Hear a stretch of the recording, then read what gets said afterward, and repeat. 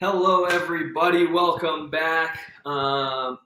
So today, hold on, let me fix this. That was leaning a little bit, made your screen all awkward.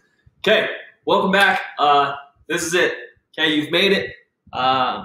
One, thank you guys all who have been trying to keep up and trying to do their work and trying to stay on top of it. Like I told you right before this all started, it wasn't going to be a lot. I think I stuck to that. 5-minute videos, 10-minute videos. And in the end, it's going to help you going into next year. You're going to be ahead of the curve. So thank you, and way to stay on top of it. Okay? 2, time for our final. Okay? Fourth quarter final.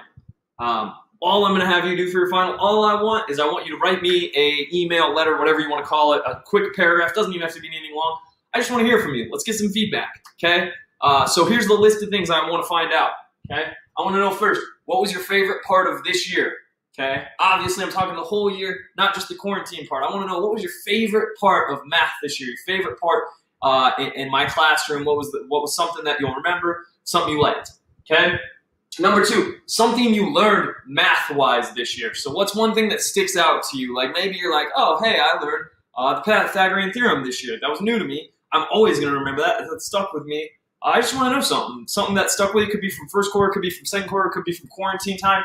Okay, up to you. Third thing, something interesting you did over quarantine. Okay, so this is non-math based. For me, I would say like maybe it's a skill you picked up. Maybe it's just something interesting you started doing. For me, I started cooking, so that would be my interesting thing. I started trying to cook and grill and do all this good stuff. I'm still not great at it, but it's been kind of fun. Okay, 4, I want to know something you're going to do now that it's summer. Okay, and for me, I'm not gonna lie, it feels like it's already been summer for a while. But what's something upcoming that you have that's gonna be fun? Let me know your thoughts on that. And then last one is something you are looking forward to next year. Okay, next year, next school year. Okay, some of you guys range all the way around. Some of you are gonna be freshmen, sophomores, juniors, seniors. Let me know what you're looking forward to. Okay, what are you really excited for about next year? Okay. That's your list of things I want. Obviously, add anything you want to. If you want to add any extras on there, you want to tell me, hey, Mr. Marvin, I want to tell you about this movie I watched that was really cool. Okay? Awesome. In fact, I'd love that. I'm running out of stuff to watch.